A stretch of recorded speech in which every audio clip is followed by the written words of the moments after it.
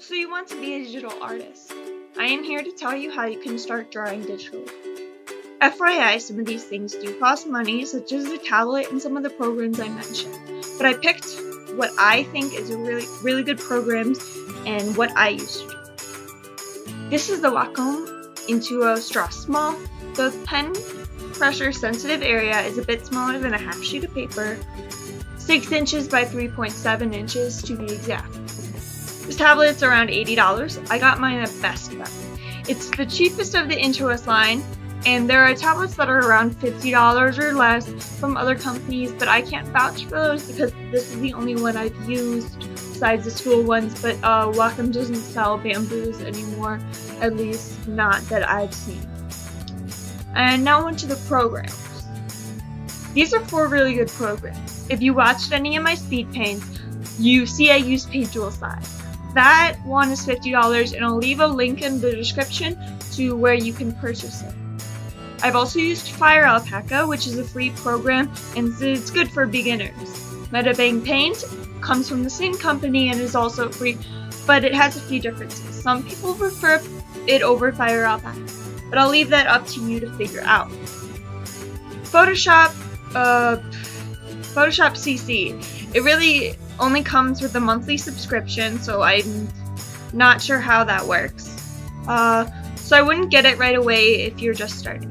I've used it through school, and well, I've used CS6, and it's what professionals use along with Adobe products such as Illustrator and InDesign. I might make it another video going over the difference between the programs at the later date. Also, if you've seen the post for the free Adobe CS2 programs, don't even try. That's not available anymore.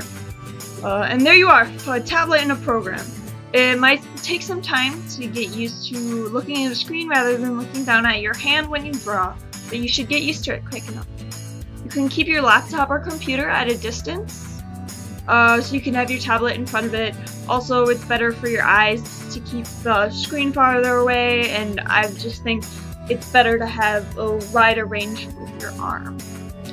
Now I'm going to show you how I go about saving my digital art, because it's more than just drawing. Depending on which program you download, it has different types of files to save for the layers. Fire Alpaca has MPD files, Sai has Sai files, and Photoshop has PSD files. If you use PSD, most programs can read that type of file if you open, so if you do save it in Sai or Fire Alpaca as a PSD, you can open it in Photoshop if you are going between school and home and you're not going to buy Photoshop. But it's easier just to save it as using the default files if you're not going to go back and forth between programs. If you want to post it or print it, you'll want to save it as a JPEG or a PNG file. Then you can upload it to your preferred social media. I use Tumblr for the most part, but Patreon for special things such as character designs, references, special illustrations, etc., etc. I tag it according to content so it's easily searchable on my blog. Alright, cool, you say. Now I have all of this and I want to be a YouTuber, like you. And yeah, I'm going to tell you how you can make videos by drawing digitally speed paints and doing something like this. I use Movie Maker from the 2012 Windows Essential Pack.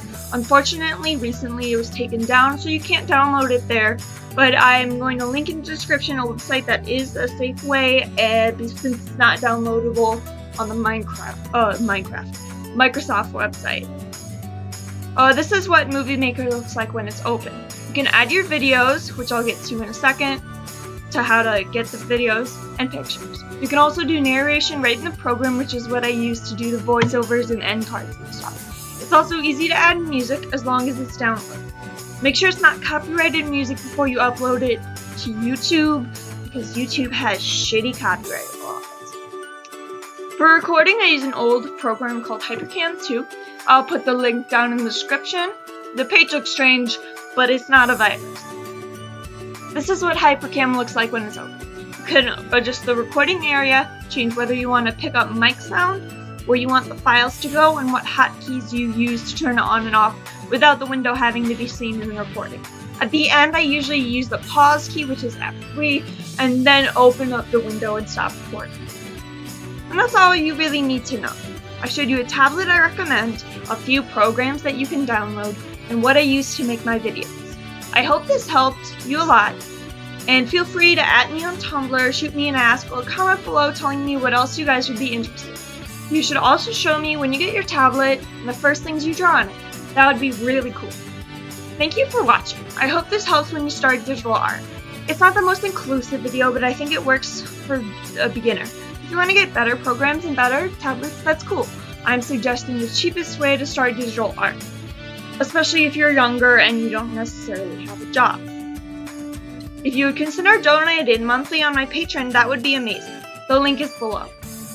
For a few dollars each month, you have access to the special rewards on each tier like I mentioned earlier. Also, if you could follow me on Tumblr, subscribe, and hit that like button. Thank you so much for watching.